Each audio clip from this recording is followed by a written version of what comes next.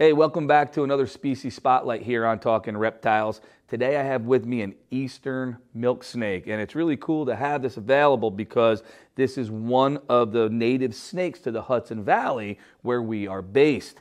Now, eastern milk snakes are not colorful like some of the southern milk snakes. You'll notice they're a little bit more drab in color, but they still have beautiful blotched markings surrounded by black rings. When they're babies, that is a much brighter red, but as they get older, it tends to dull to brown.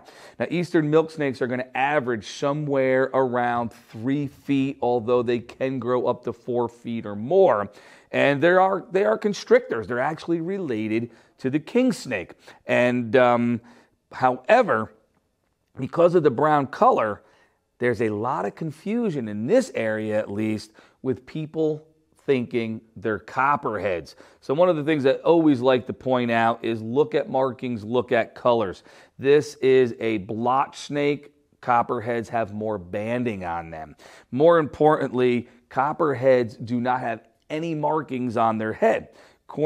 Milk snakes are known for a pattern on their head, which often, in most but not all, makes a little Y shape at the back of the head. These are some of the indicators of the eastern milk snake. And as I mentioned, non-venomous constrictor, feeds heavily on mice and other rodents, will eat birds. If there's lizards around an area where they live, they might eat lizards, as well as occasionally in other snakes. So these are very beneficial snakes to have around. And while I would never want you to kill even a venomous snake, there is absolutely no reason to fear the eastern milk snake. In fact, this is a wild caught individual, and check it out.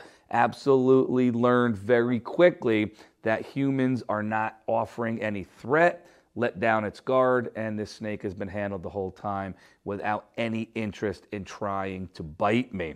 But like all animals, when cornered, it will be startled, and one of the unique things that they will do is shake their tail. And a lot of non-venomous snakes will do this, and sometimes I'll get calls in the summertime that, oh, I think I have a baby rattlesnake, because they see a young, small milk snake shaking its tail back and forth. It's just a sign of nervousness. The snake is agitated and it wants you to leave it alone.